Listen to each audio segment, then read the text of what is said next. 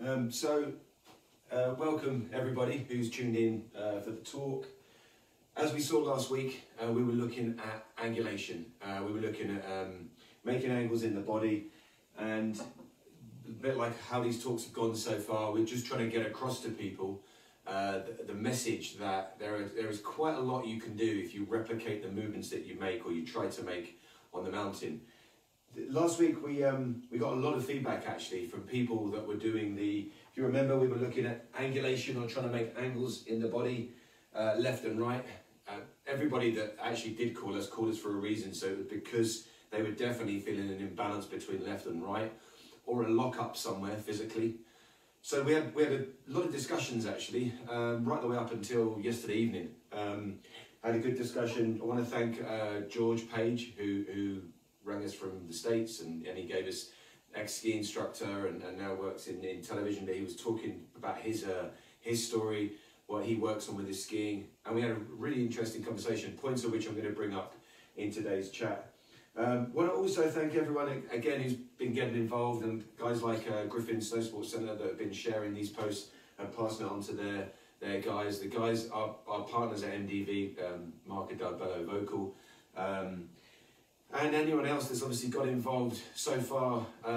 Last week's, obviously we kicked off last week by talking you guys through some of the things you can do at home with the stretches on week 3s. Results from that have been really good. Once again, people have carried on working on the range of steering from week 3, which was great. Last week's session, a couple of things that we saw from people working at home was just a general better feel for that axis. So we were just talking not so much about fore and aft, we were literally just mentioning leg lean, lateral leg lean across, and it was obviously something that people were using at home. And the big thing that we found was people were finding a difference between left and right. So that's actually, that's just straight away something that you can help rectify at home. The other thing we found was that people were starting to do some dynamic exercises. They were starting to fall against the wall. We were mentioning the idea of putting a pillow down the side of your hip and making repetition with that. And then the identification of the weaker turn. A lot of people that we spoke to on the phone actually went back and it kind of provoked them to go back and look at video footage. And what was really good on the video footage, they could see when they went in slow motion, because it was explained a little bit off of snow and sparked awareness. They were seeing things in the skiing that they hadn't seen before. So that's the other thing I think to use these sessions for, is to go back and perhaps dig out some video footage of yourself skiing and see if you can look a little bit closer, because sometimes, like anything, when you're looking at something without the prior knowledge, it can all look like a bit of a blur, like one sort of movement, and you can't break things apart and see those specific moments in the turn that you might be needing to focus on. So from that perspective, it's worked very useful for people to use that video footage. And the same, don't be shy to send the footage in still. We're still looking at it, we're still going over it and helping people with the analysis on that as well. Like we said in previous weeks, Rob and Jordan from our team are in the background here doing some work, messaging people, looking at what's being written as we talk. So to keep those questions coming in as the talk's going on, and hopefully we can get some answers. And as you know, this video clip, it stays on our Facebook page. So although it's live right now, as soon as it's finished, it gets uploaded in a higher resolution, and you guys will have a chance to go over any questions and things like that. But we'll get some of the questions answered actually during this talk. I've got my phone there, so if Rob sees anything worth bringing up during the talk, or Jordan does, it will flash up on my phone and we'll bring it into the conversation as well. Hope you guys have had a good week. Obviously, it's another week on lockdown. Here in Verbier, the weather is changed. We had 6 weeks of incredible weather, incredible sunshine, and now we've had a lot of rain in the lower areas, and definitely looking at the mountains yesterday when we got a glimpse of the sun, they look absolutely beautiful and very, very white again. So there's definitely a lot of snow up on the top areas. So just to go over this week's subject, we said last week that as an addition in terms of making angles and leaning, we'll talk about leg extension and leg flexion, which are really important points in terms of developing dynamics in your skiing. But also, you know, we're going to try and talk about it at a few different stages in someone's skiing, because one of the areas where we talk about trying to get the outside leg to extend and put pressure on the ski, this can go right back to your early stages in skiing. As soon as you even get the feeling for turning and making, you know, steering your feet across the hill, and you feel the difference between left and right on that. So we're going to look at that and make some examples. We've got the video screen set up here. I'll bring the camera closer when we do use this. And on the video screen, we're just going to show you a couple of things. There's actually a video being shot here from our very close friends at Hemel, the Hemel Snow Centre. We do a lot of the filming. We actually shot one of the how-tos on a power plow. And the power plow exercise, Rob will post it on the chat so you guys can use the video. But the power plow exercise, it is up on a YouTube channel. It was most of it was all shot at Hemel, and it sort of goes to show that when you're using these training grounds, these indoor snow domes, if you've got an agenda, and you know, like the ski school and all the instructors at Hemel, they're the kind of team, and you know, same for many other of these venues, they're the kind of team that will give you great exercises to work on. We shot most of this at Hemel, and you know, you can get a lot done. One of the things that was interesting, just from my own personal experience, I remember we got up really early. Pete, my friend at Hemel, was very, very kind, and Ian, they opened up the slope about 6 AM for us. We went to the slope, and I remember thinking, right, I'm going to try and do some exercises, get my legs pumping and my legs working. And straight away, just as an exercise, I remembered feeling that when I was making my leg extension, it felt really good, my leg extension as I was going to the right. And in the morning, when I was leg extending on my right leg, one, I could feel my knee twinge, which is like, okay, I'm aware of that now. Hadn't skied for about 2 months. And two, it just didn't feel like it was firing up the same. It was almost like, was it something to do with strength, or was it something to do with my brain not connecting with my right leg? Or was there some inhibition, something that was just restricting me doing it because I did have a knee injury that I was carrying? So there are a couple of things to think about, but this is the video we're going to go through with you. We've got a little video clip to show you of a couple of skiers going down, and when you can clearly see that they're trying to make that parallel turn into their new direction.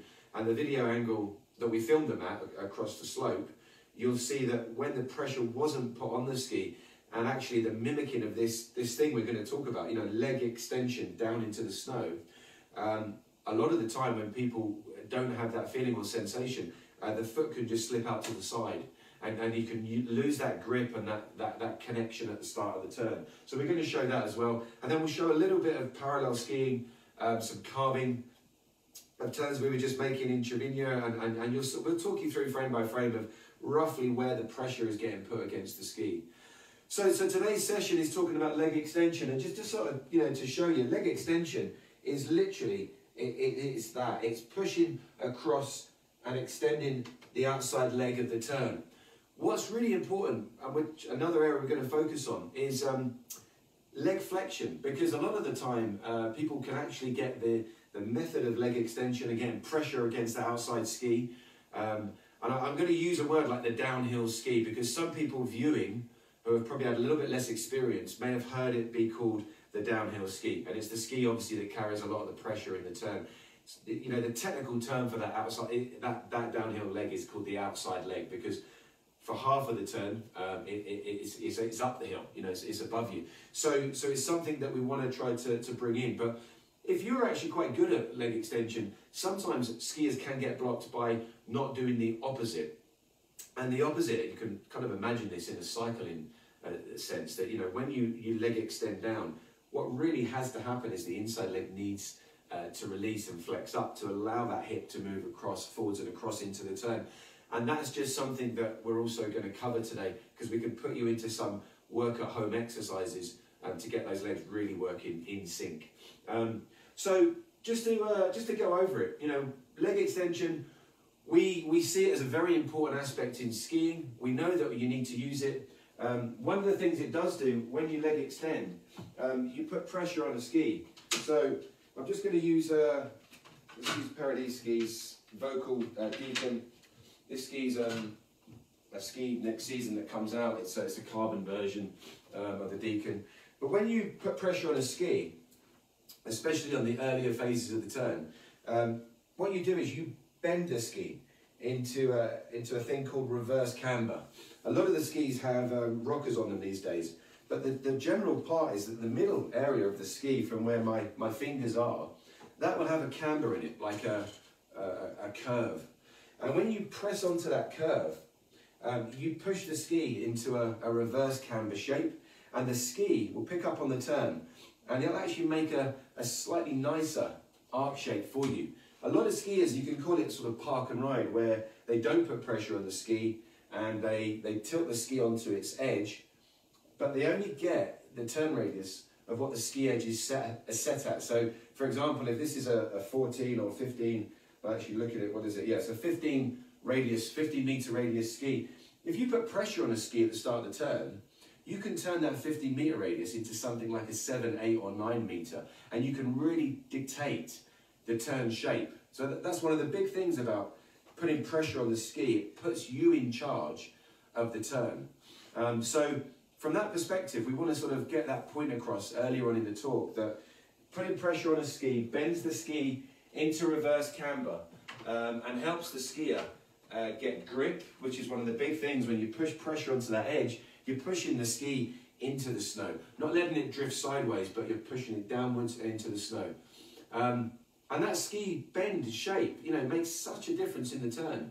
The other thing to think about, and I'm sure a lot of you guys have felt this at home, when you make a turn, you sometimes get that feeling that there isn't much happening at the start of the turn, but as you go through the turn and towards the end of the turn, you can end up with an overload of pressure.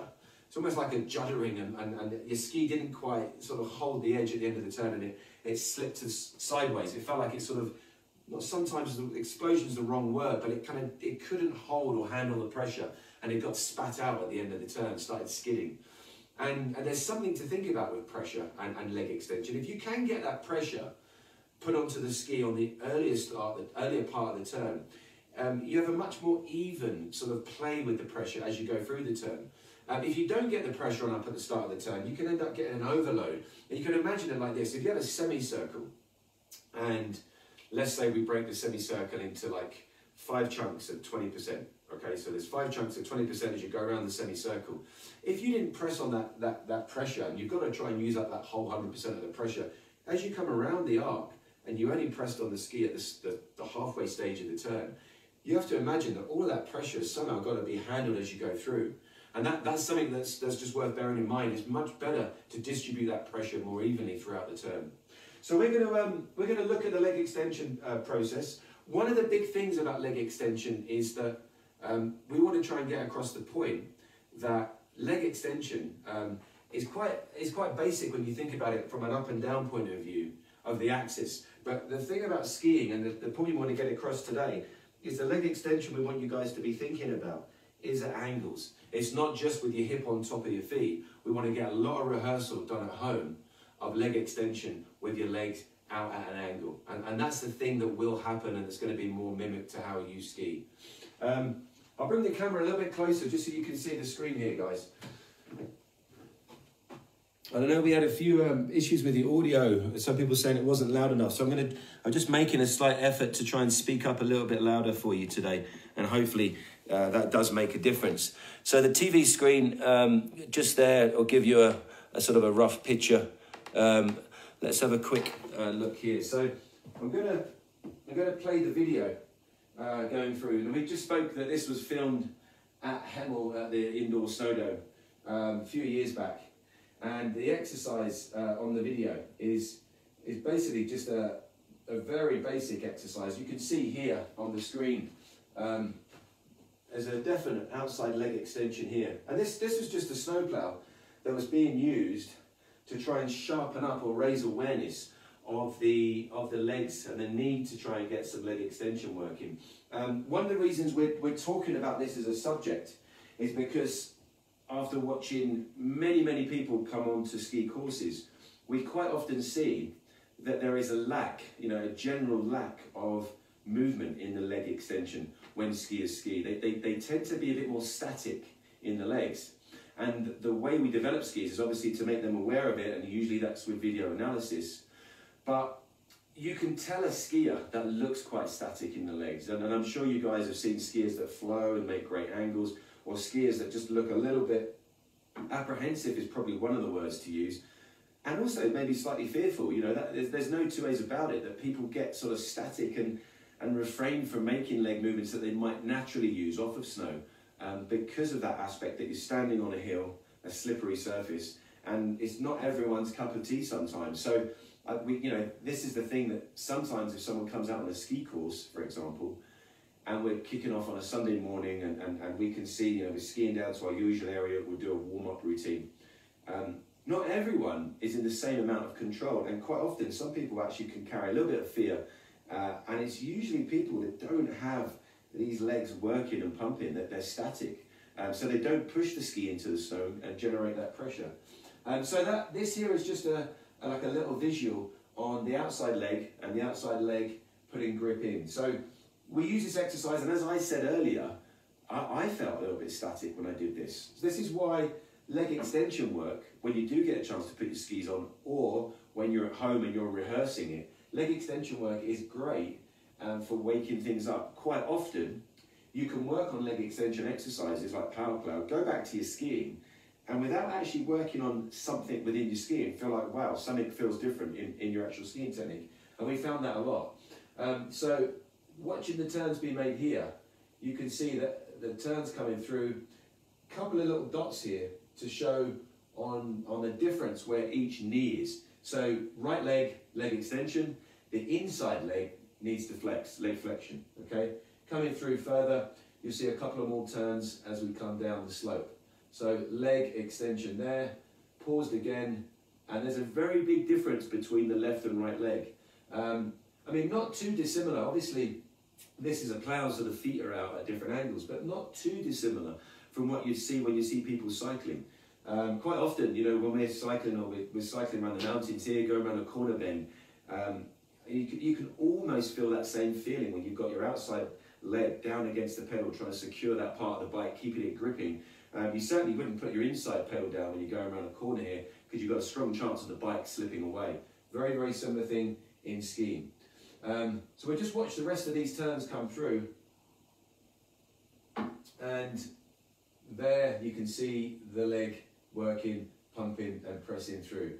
And you can see the exercise as it gets more active here, not pausing it, but just showing how the knees can have such a difference in the turns when you're coming through. So that's a big thing from our point of view. I'm just going to take the video forwards and just show you a couple of people skiing.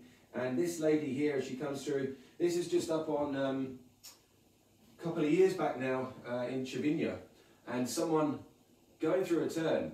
What looks like a good intermediate parallel skier, but watch what happens when the turn towards the left now is about to be made, and the skier comes through, and what you'll see, there isn't a lot of grip going on, there's not a lot of carve, but as she goes to change direction, what we would want to see is that right leg now start to activate. Quite early in the turn, you imagine drawing a semicircle, you're in the first phase of the turn.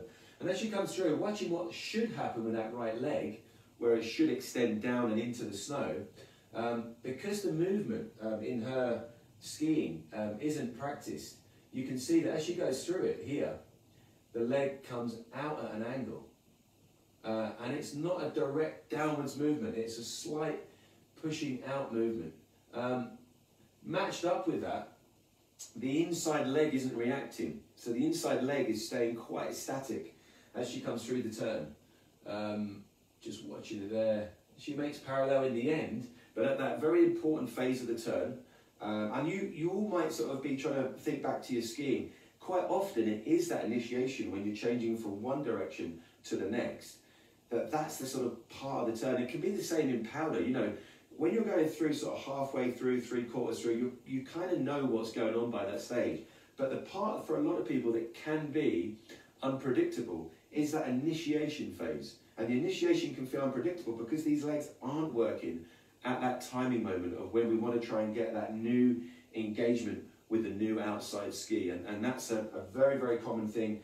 And this is why we wanted to bring it up as a subject of something to work on at home. So that was just an example of one skier. We've got another one coming down here.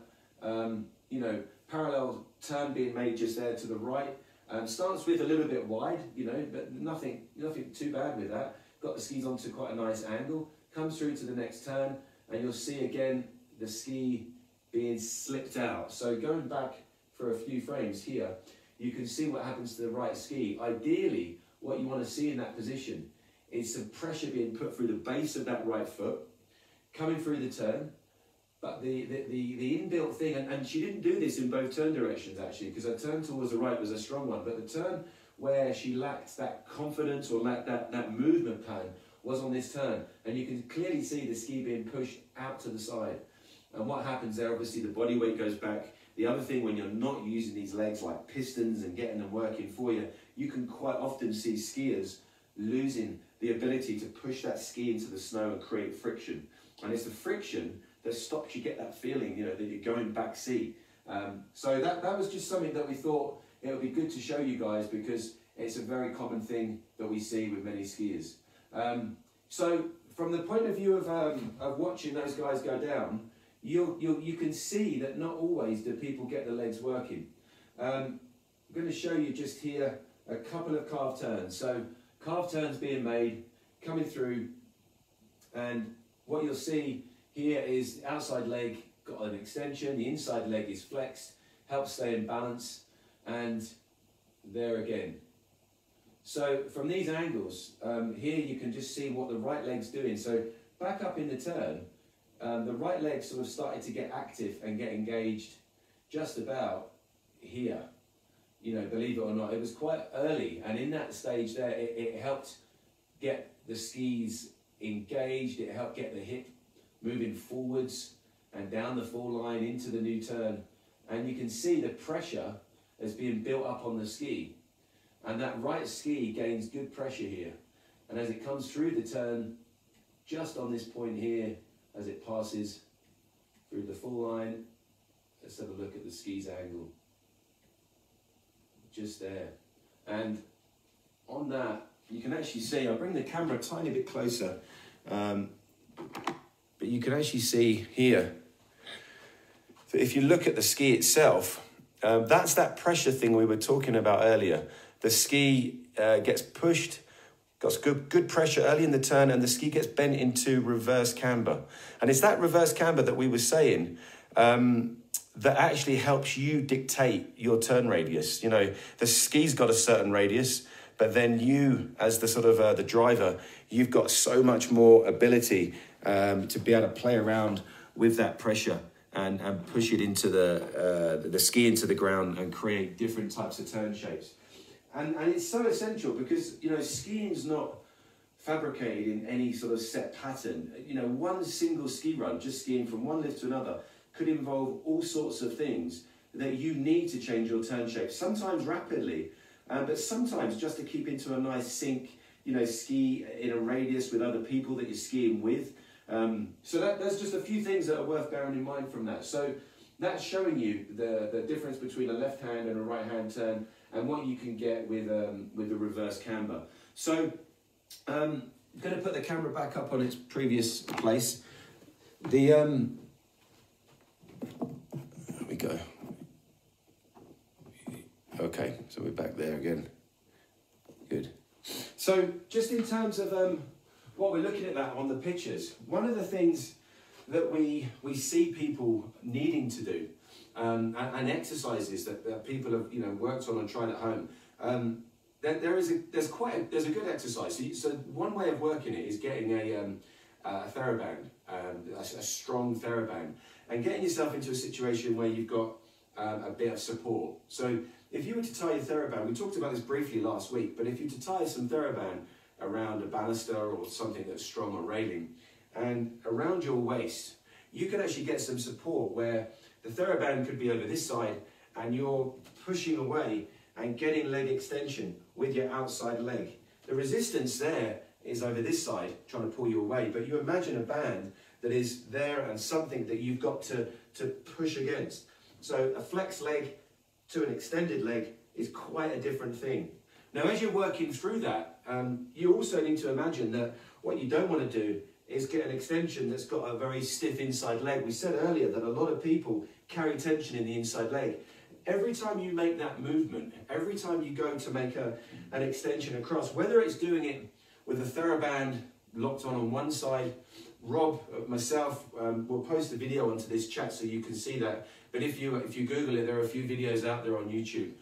But really basic. I mean, it's not rocket science. You just tie a band around a baluster that's secure around your waist, and you've got something that you can play around with where you can sort of pull against that pressure of the TheraBand. When you're doing it, make every movement progressive. You know, it's not something that you, like a bull in a china shop, force your leg against. But as you're making the movement, we want to try and stress that this inside leg has got to be used to sort of flexing up. That's what we want you to do when you're skiing. You're obviously doing it on a hill, so it's a different thing to obviously simulate at home. But just simple movements, working left and right. So your other direction on this side, this is the side where I can tell it's not the same natural movement. But the idea that you make greater and greater angles of leg extension at an angle is the key to this and the key to the work at home exercise. So, you know, from an education point of view, one of the things we'd suggest and sort of really encourage you guys to do this week is to look at some video of yourself skiing when you're getting a view where you're coming ideally straight at the camera or being caught in between your turns. Look at your legs and see if you can see a direct change in pressure. So there's quite a lot of different aspects that you can do. The other thing, you know, to think about, just real simple sort of basics of just landing on one leg, pushing off of one side, and trying to get yourself working at dynamic angles across the room. The difference with this is that everyone needs to think about a very basic starting level. And as you progress through it, you may find that something where you're jumping across the room 1 meter, after like 20 minutes or whatever, working on it over a couple of days, you could be getting two meters across the room and be developing, in that moment of developing distance, a much stronger lateral movement, and a movement that would match up to things you may need to do when you're trying to work your skiing. It's not going to be identical. Things that are more specific, like mimicking the range of steering, is very, very specific to your skiing and exactly the sort of range that you'll be using.